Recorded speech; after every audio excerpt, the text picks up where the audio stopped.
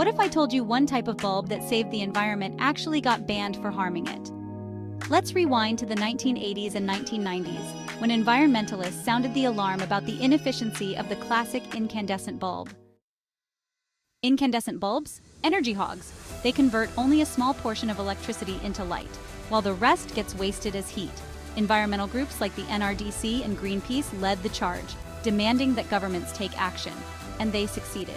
In 2007, the Energy Independence and Security Act passed, phasing out inefficient incandescent bulbs in favor of energy-saving alternatives like compact fluorescent lamps, or CFLs.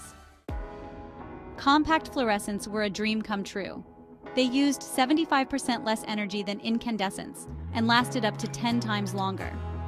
This was a big win for the environment and for your electric bill.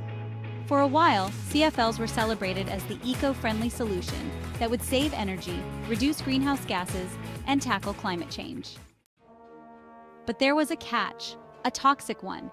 Each CFL contained mercury, a dangerous neurotoxin that could harm both people and the environment if the bulbs weren't disposed of properly.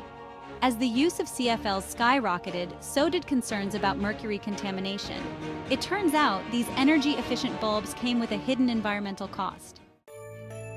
Fast forward to 2010 and beyond, and states like California began imposing strict regulations on CFLs due to their mercury content. Several states even moved to ban the sale of CFLs entirely, shifting instead to a new hero of lighting, the LED. LEDs took center stage. These bulbs are not only mercury-free but also use even less energy and last longer than CFLs. Once again, the light bulb industry was transformed. The irony? Environmentalists who once pushed for CFLs found themselves supporting the ban of the very bulbs they once championed. The lesson here? Sometimes the solution to one environmental problem creates a new one. From incandescent to CFL to LED, each shift in lighting technology came with benefits and consequences. It's a reminder that progress is never a straight line. So what's the next big shift in lighting? Only time will tell. But for now, LEDs reign supreme. Want more fascinating insights into how technology shapes our world? Hit like and subscribe for more illuminating content.